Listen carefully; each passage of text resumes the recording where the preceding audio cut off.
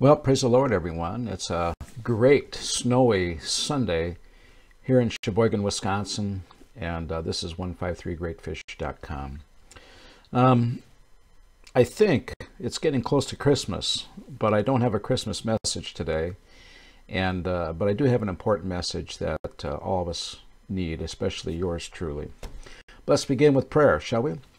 Jesus, we love you, Lord. We praise you, mighty God. We ask you, Lord, to just enlighten our minds and our souls. God, I pray you'd help us to be what you want us to be, to reflect your image. In Jesus' name we pray. Amen. All right, here we go, right to the PowerPoint. Today's topic is how we get robbed. How we get robbed.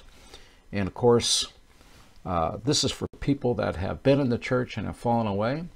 And it's also a preventative cure for those who are going to get tried and go through a trial. Those of us that will go through a trial, because all of us will. So how do we get robbed? And here's my outline. I want to talk about the thief's mentality and his tactics. I want to talk about Judas Iscariot, the premier thief of the New Testament. Passion story thieves, who were they? How to steal a reputation. And the real thief robs people of truth. And we don't want to become the devil's co-worker. That's what we're going to talk about today. So what is the mentality of a thief? These are some of the things that I wrote down, having studied it, that many thieves have an attractive charisma, charm, funny, nice, engaging, infectious, disarming, but here's a quality, uninhibited by shame. Now, these can be great qualities for people that are in sales or people that you like to hang out with. But there's other qualities that a thief has other than these, but thieves can be charmers.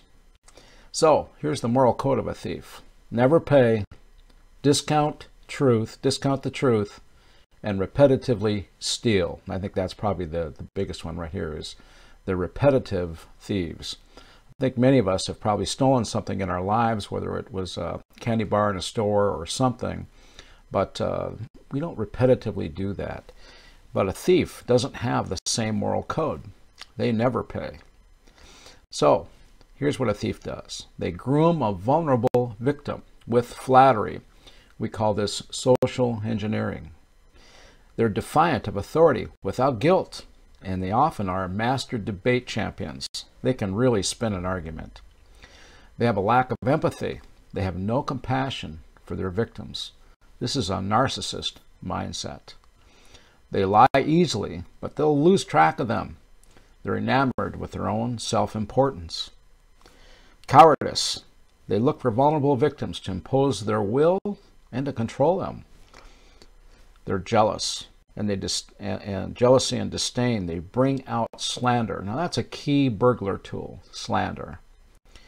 They do not value integrity or honor. What do I mean by that? Fair pay for fair work is optional to these people. They easily betray a friend privately. They'll badmouth them, and they'll kill reputations. And the greatest fear of a thief are these two things, authority and truth. Those are the two things that a thief fears most. So let's talk about Judas Iscariot.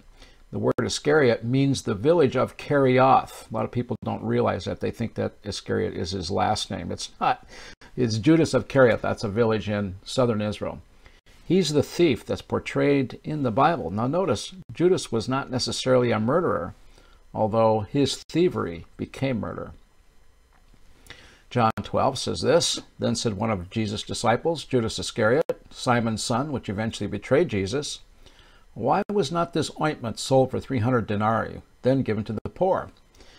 This Judas said, not that he cared for the poor, but because he was a thief, and he had the treasurer's bag, and he observed how much money was in the bag. So we're beginning to get a profile of Judas, who is really a profile of the devil. And Judas, it's not that he cared about the poor. He wanted that money.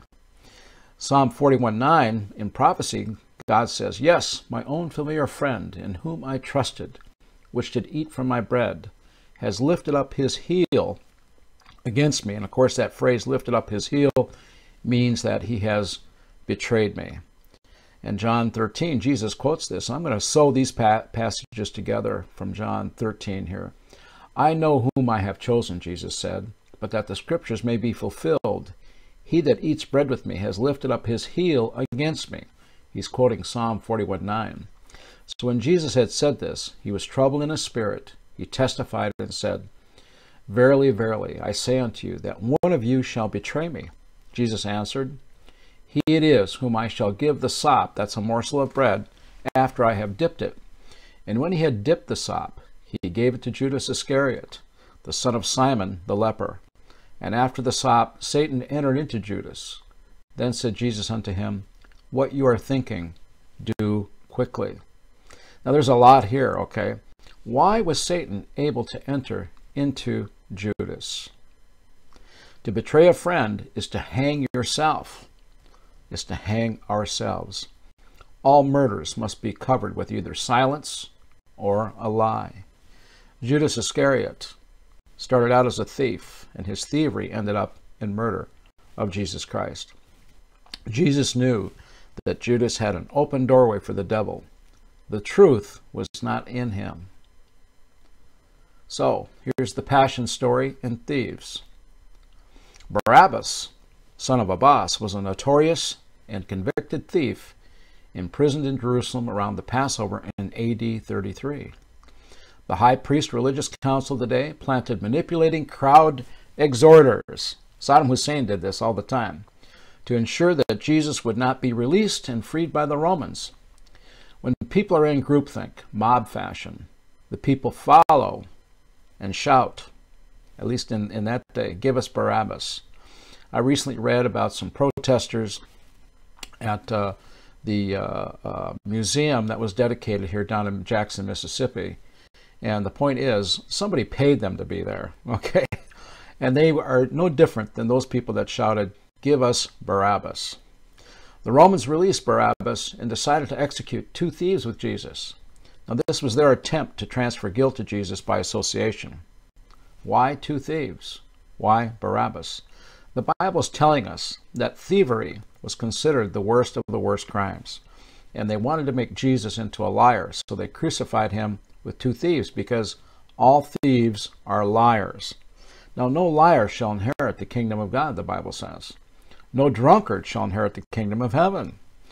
Listen, all of us have told lies. We need to repent and restore what we have stolen, because a thief's lies are actually stealing. Matthew 27:38 says this, There were 2 thieves crucified with Jesus, one on the right hand and one on the left. One Jewish thief repented.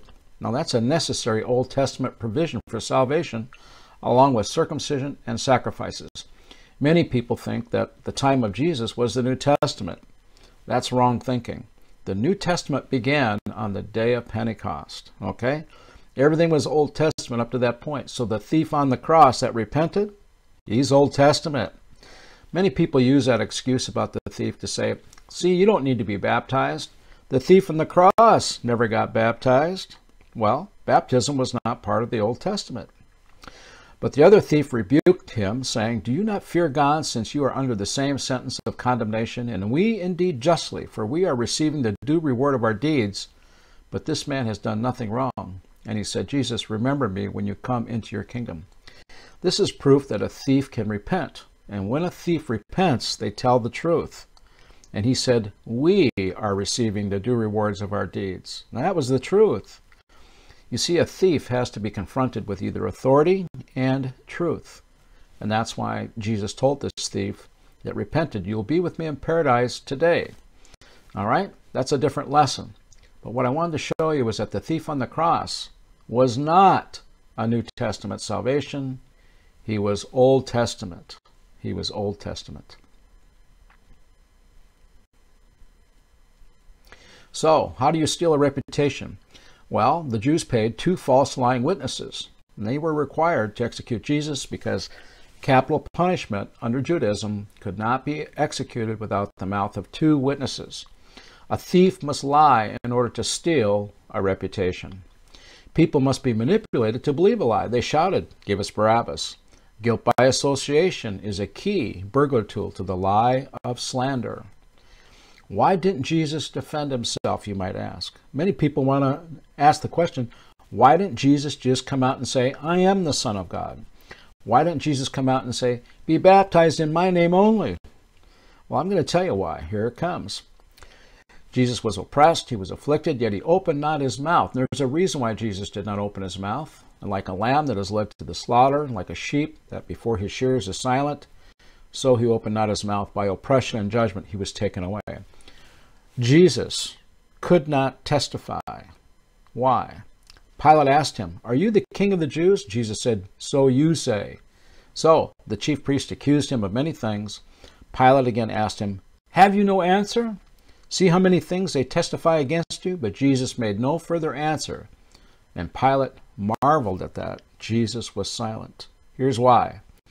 Jesus said in John 5:31, if I witness concerning myself, my witness is not true. The devil, this was the devil's only trap for Jesus, to get him to self-declare, to self-witness without a second witness. Jesus could not witness about himself. None of us can.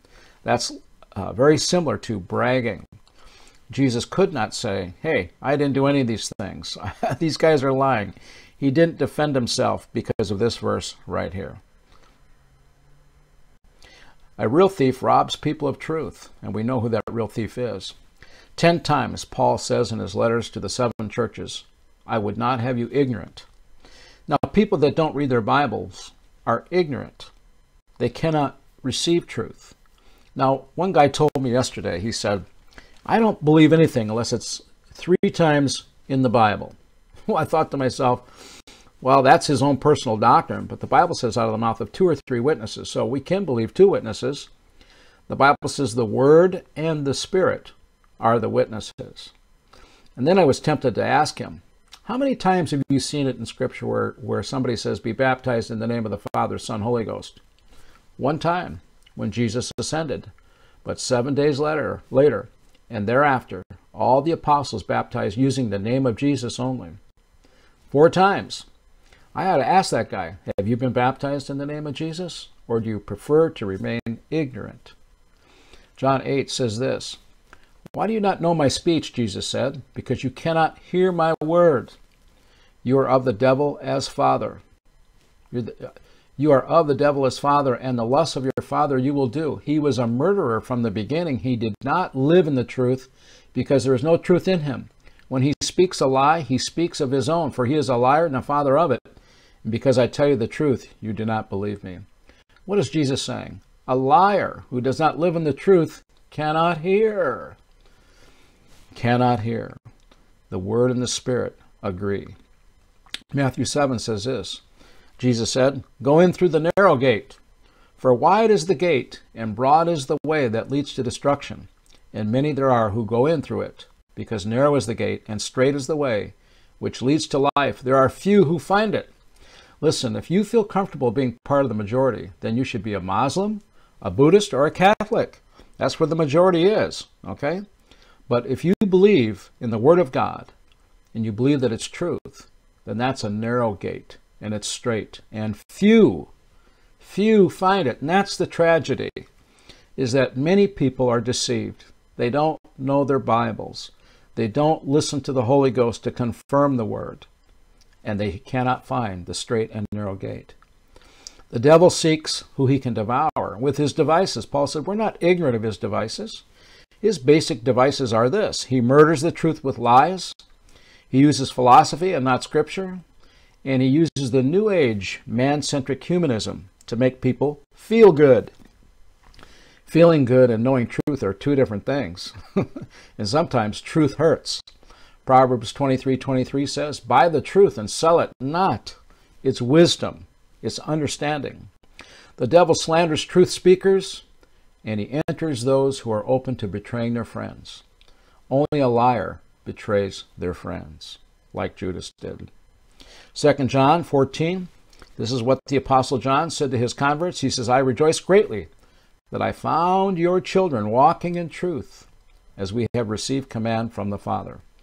Listen, it's not enough to know the truth, but we have to walk in it. We have to defend it. We have to buy it and sell it not. And the devil comes against truth. The 2 things he's most afraid of is the authority of the name of Jesus and truth. So the devil has co-workers that don't walk in the truth. And who are they? Let's take a look. How can two walk together unless they're in agreement?